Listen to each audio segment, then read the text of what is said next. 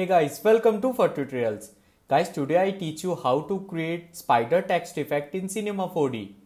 So firstly guys, I go to More Graph and use More Text. Guys, I type only S letter and alignment, take middle and change font. Font, I use some spider. Yeah, I use this font and increase depth like 70 centimeter. And now I go to caps and guys, start caps, take fillet and fill it and step increase like 2 and radius decrease 3 and same step, take 2 radius, I take 3. Yes.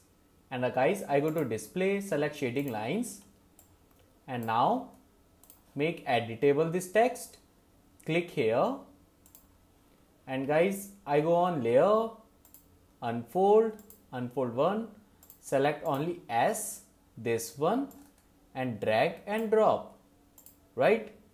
And you can delete this more text, delete. I have only this null object S letter. And guys, copy this S letter, press Ctrl C and V. I have two options, right? And now guys, I take subdivision surface, select this second one and make child with subdivision surface. See guys, right? And I take atom array, select this subdivision surface and make child with atom array. Select atom array and change cylinder radius like 0.7 and sphere radius same 0.7. Hide lines. See guys, this is my simple spider and little bit back. Yes. Great. You can increase more. So go to subdivision surface. Subdivision editor, you can increase like this, decrease. Yes, I take only 3, actually only 2. Yes, and now guys, I apply Cinema 4D materials. So I go to create and load material. There's my Cinema 4D material and open. Guys, apply any material like red material on text and white material on this spider. So I go to material and apply white, apply on atom array. Yes, and I go to file and merge, select C4D Studio Light. Guys, camera angle like this. Yeah, that's good.